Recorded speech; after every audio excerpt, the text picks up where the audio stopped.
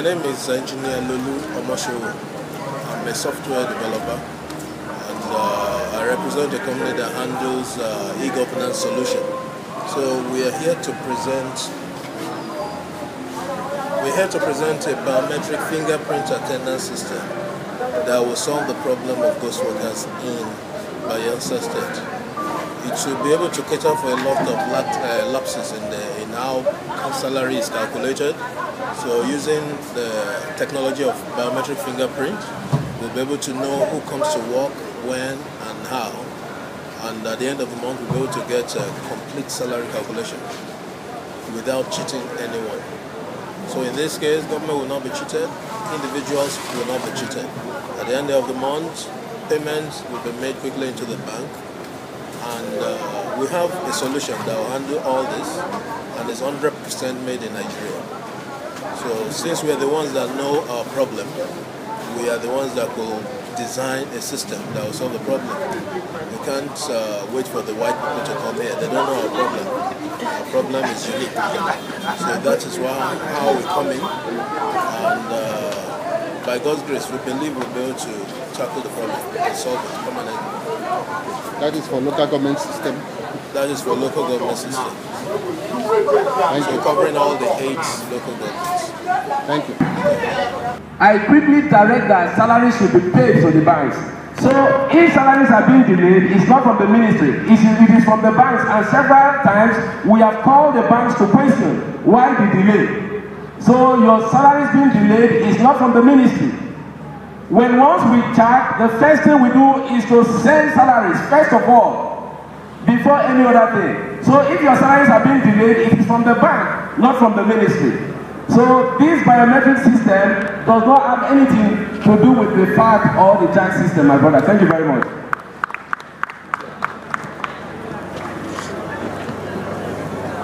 Hey lady, where's that lady, okay? Your name, your local government, so maybe your council. Question? Okay.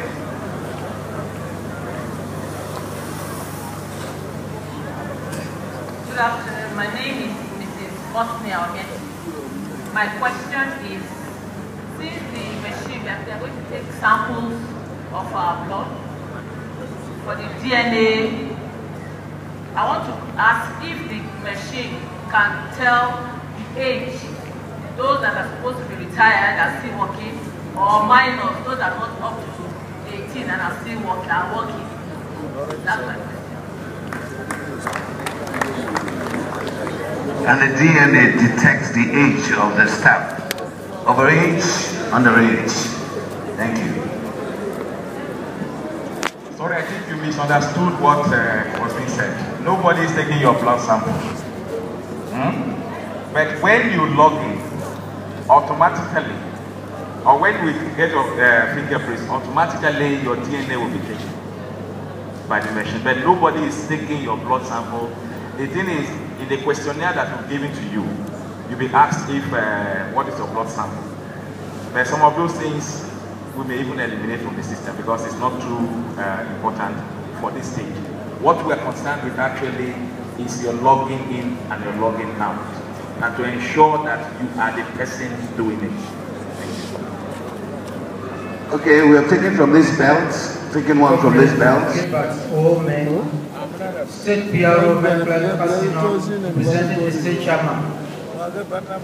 In as much as the system is very effective, I want to advise flexibility in the sense that somebody may leave his office for a workshop for 1 week, thereby shortening his attendance by 5 days in the month.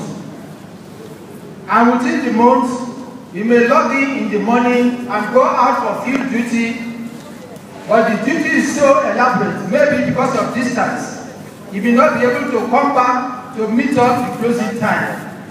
So that let it not be marked that the person came in and sneaked away and did not log out. Therefore, it constitutes an offense. Secondly, I also want to bring information from my chairman that since the coming into being of this commission, the union has written to the commission for discussion. and severally it has not been attended to. Now that the Commission remembered the Medical Health Union and invited us for these talks, we advise that we should be considered to discuss on other issues that affect the local government system. Thank you, sir. Very importantly,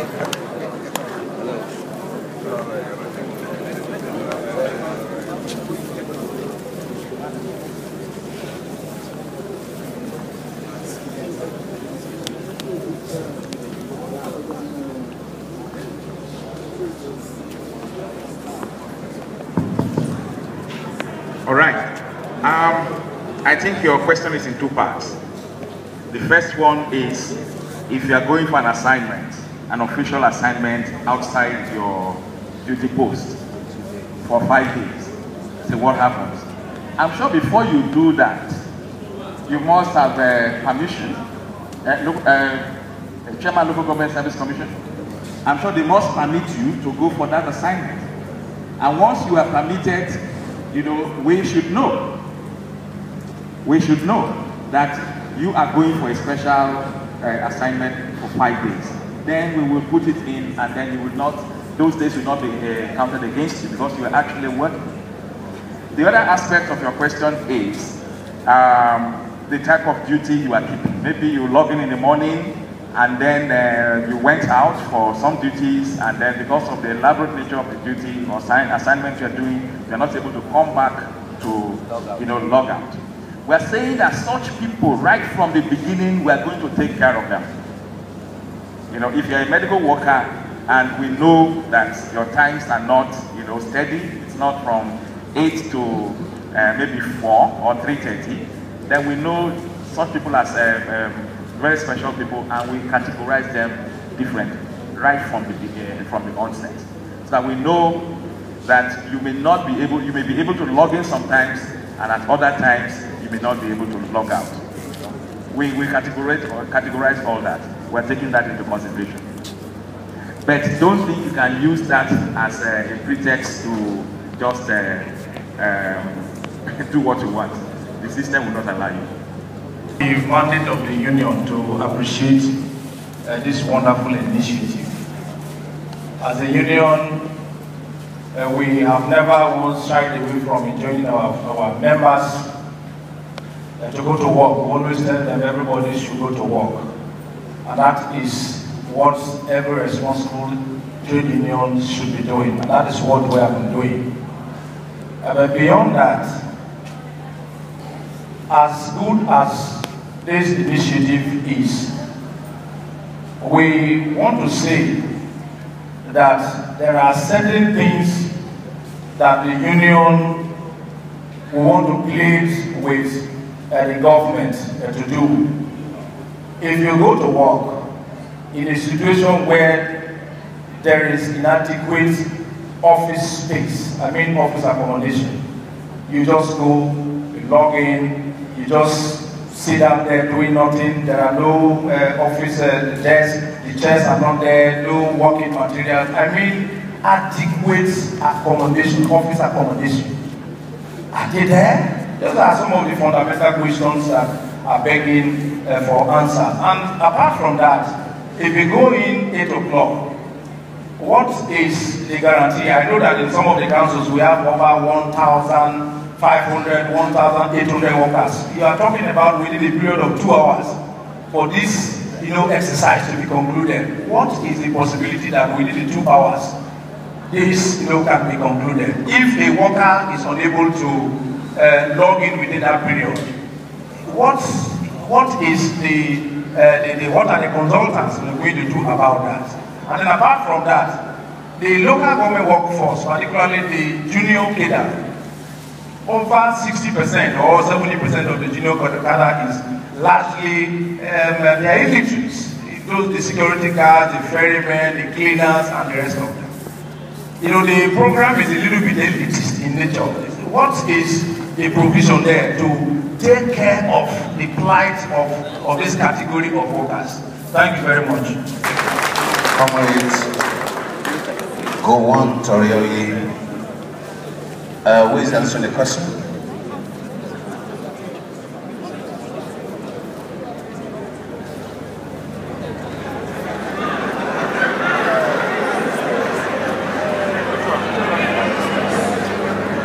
Okay. Thank you very much, Comrade Gowan. I know that you are a general and you ask a question like a general, but you're going to have the answers from me. Now, your number one question was office accommodation.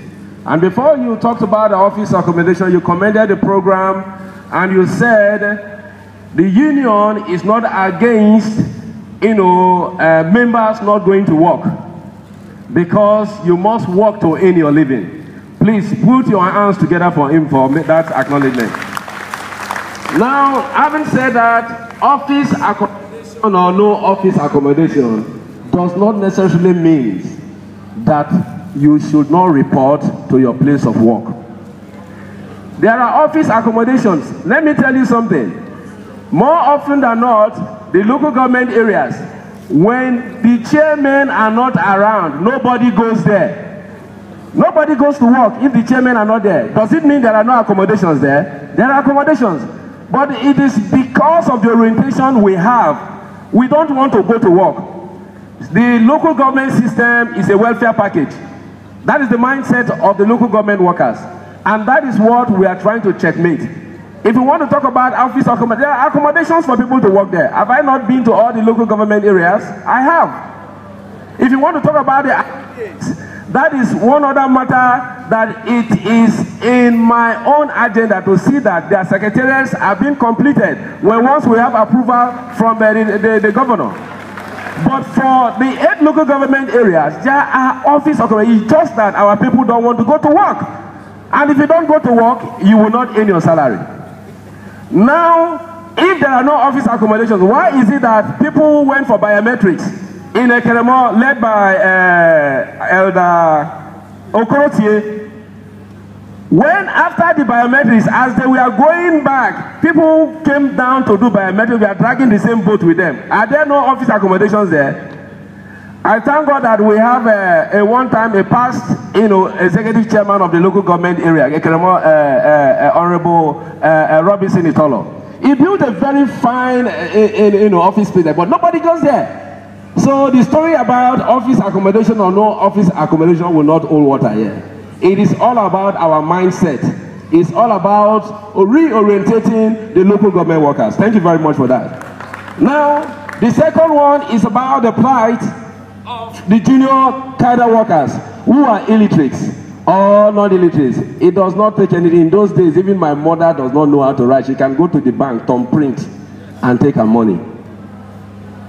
So such people, the consultants and principal officers in the local government will be there to identify them. Mama Bemo Promoter. The next day, and as the consultants are there, those of you who are local government workers are understudying them to take over the system from them. So I don't think there will be any plight anywhere. It is only that we have to start, because the only permanent thing in life is change. And philosophy has taught us that even that change changes within itself. And this is the time for the Bayelsa local government workers to change for the better, to change for service delivery. Thank you very much, and God bless us very good.